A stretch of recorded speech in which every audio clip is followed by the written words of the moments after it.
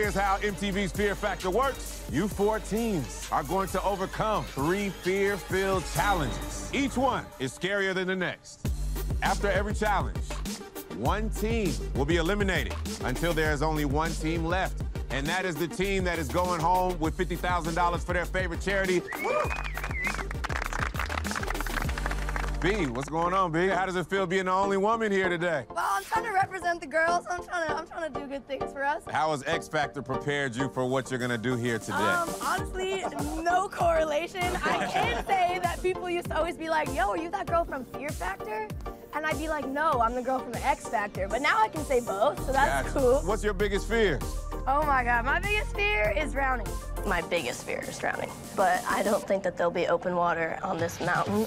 Rez, how you guys doing? Just the best. Tell me about your band, the one that you're in with Cal from the Blue Team. Yeah, so me and Cal are in Timeflies. Our most recent song, Once in a While, just got 200 million streams, so we're pretty stoked on that one. Right now we have a new EP coming out and a lot of big things. I do all the production. We both write the songs. Cal does all the singing and rapping, and we both do a lot of weird dancing on stage. I'm gonna win today. There's no L in Rez, but there is an L in Cal. Ooh. So, Cal, what's going on? What's going on, man? How you doing? What's your biggest fear? Kind of claustrophobic. One of those, like, one where I'm borderline suffocating. That sounds horrible.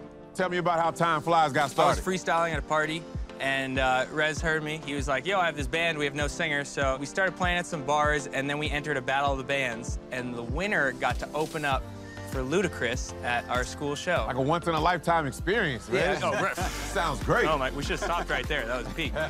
But we won the Battle of the Bands. We opened for you, which was an incredible experience. And from there, we just started touring the country and the world, and it's pretty awesome. Drake, tell me about how it was transitioning from acting to music. Luckily, on my show, Drake and Josh, I wrote all the music, and I wrote the theme song for the show and everything, so the transition was kind of seamless, I guess. What's your biggest fears? I'd probably have to say heights.